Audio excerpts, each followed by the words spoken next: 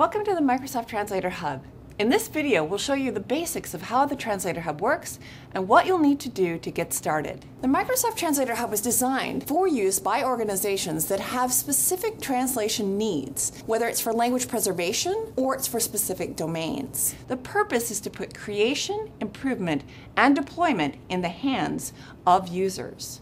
First, let's talk a little bit about how machine translation works with the Microsoft Translator Hub. The process for translating from one language to another can be broken down into 4 basic steps: setting up a project, uploading the data, training a system to translate from one language to the other, and finally, deploying the system. Within each of these steps, there are several activities that need to be completed. Once you've signed in, more detailed instructions are provided, such as how-to tutorial videos to help you along. Microsoft Translator Hub uses a set of documents that you provide to learn your language, domain, and terminology. You'll need what is commonly referred to as parallel documents. These are documents that are written in both languages but contain the same information, the languages that you're translating from and the languages that you're translating to, which we refer to as the source language and the target language. Together, these two languages are referred to as a language pair. For creating a translator system between a language pair in Microsoft Translator Hub, we suggest that you have approximately 200,000 words or 40,000 parallel sentences. It is possible to build a translation system with fewer sentences, say approximately 10,000. However, the quality of such a system would be very low and not very usable. In addition to parallel data, you can provide as many documents in the target language as possible. Documents written in the target language help the translation system decide whether it can be considered for alternative translations, which could be more accurate. The first step in getting started is to request an invitation to join the Microsoft Translator Hub. Simply click on this link in the Translator Hub homepage and request access to the system. Be sure to tell us a little bit about yourself and your project.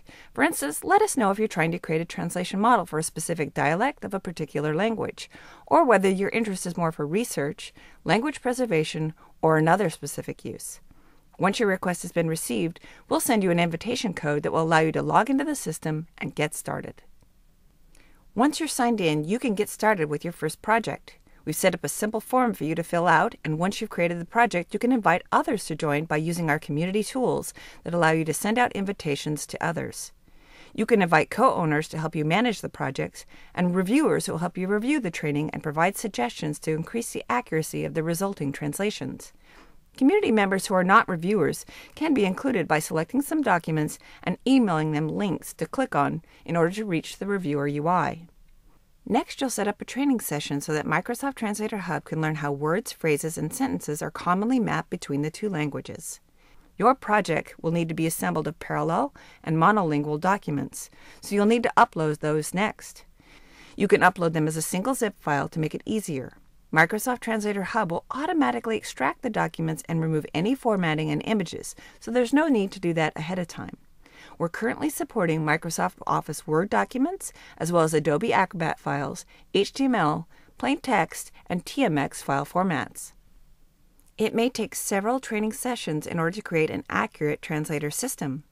Once a training session has been successfully completed, your translator system can be deployed for review by your community of language experts. Project owners and invited reviewers have the ability to review suggested improvements and can accept or reject them as appropriate. I hope this answers all of your questions about getting started with Microsoft Translator Hub. If you'd like to contact us, you can do so at hubinfo@microsoft.com. Thank you for watching.